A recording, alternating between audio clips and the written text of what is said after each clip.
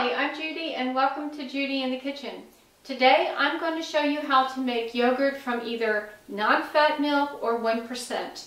In another video I showed you how to make yogurt from whole milk or 2%, and that's a slightly different procedure than this. So today I'm going to use 1 gallon of skim milk, and I'm going to pour it into my pot.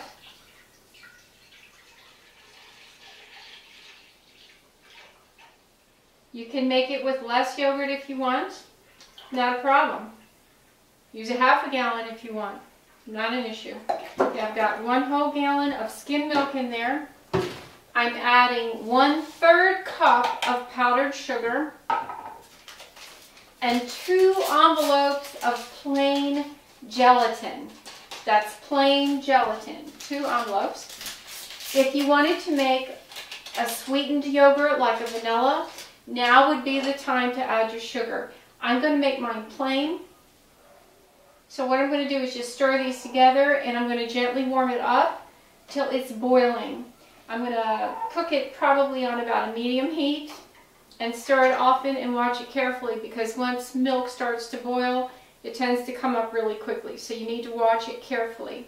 In the meantime, I have the oven light on because the oven is going to be my incubator. And I've taken the top rack and moved it down 1 notch from the center to make sure I have room for my containers. And I've also taken my starter yogurt. Now I like to buy plain or a vanilla starter yogurt and it must say on there that it has active culture. I like to use a store-bought yogurt as a starter. That way I know there's enough culture in there. And I'll take it out of the refrigerator now and just let it sit at room temperature while I'm working on the milk. So I need to bring this to a boil, and I'll be right back after it boils. My milk has come to a boil, and you can see I have it in the sink in a cold water bath. This is the fastest way to cool it down. You don't have to do this. You could just take it off the heat and put it on a cool burner and allow it to cool at room temperature, but that's going to take a lot longer than this will. So I just stir this every now and then until it comes down to between 110 and 120 degrees. And I like to use an instant read thermometer to check it out. If you don't have one, you can test it however you normally would test a baby's bottle. If you're making vanilla flavored yogurt, now is the time to add your vanilla extract. Add 2 tablespoons to 1 gallon of milk. And just continue to allow this to cool down again till it's 110 to 120, and then we'll add the starter. Okay, my milk has cooled down enough to temperature where I need it to be. My oven is warmed. The oven has never been turned on. We don't turn the oven on for this, just the warmth from the light bulb. And I've taken my starter yogurt and I've put it in a large used yogurt container. This is the largest kind of container you would want to use. No bigger than a 4 cup. Some large containers for yogurt are 3 cups. This is a 4 cup. No bigger than this, because if you put something in it any bigger, it won't turn out right. You won't have good temperature control.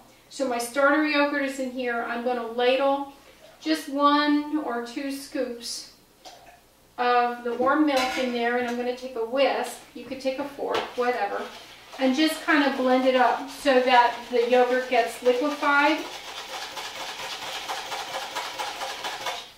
And then I'm going to pour that into my pot of milk and just take the whisk and stir it around in there a little bit so that you know that that yogurt is all throughout that milk. And then I'm going to ladle it into my containers, put a lid on them, and then put them in the oven that I've turned into an incubator for 6 to 8 hours, and that should be plenty. And then when that's done, put it in the refrigerator and let it chill down really well before you enjoy your yogurt. It's really not a hard process. Yes, it does take a little bit of time, but anything good is well worth the time like that. Go to my website, handmadeinoiowa.com. Look for the recipes page. You'll see all kinds of wonderful recipes and tips there. This is Judy at Judy in the Kitchen. Thanks for stopping by.